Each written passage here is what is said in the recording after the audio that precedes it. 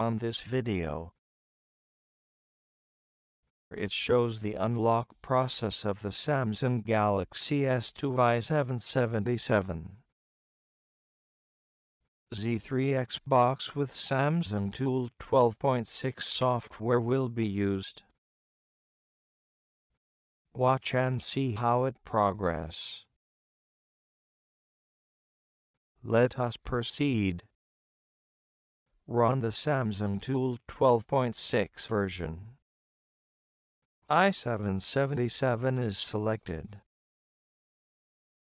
Proper port is chosen.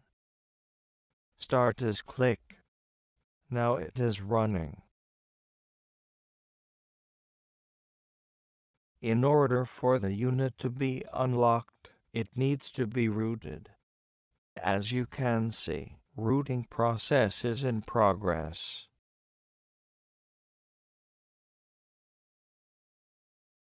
Rooting will take few minutes.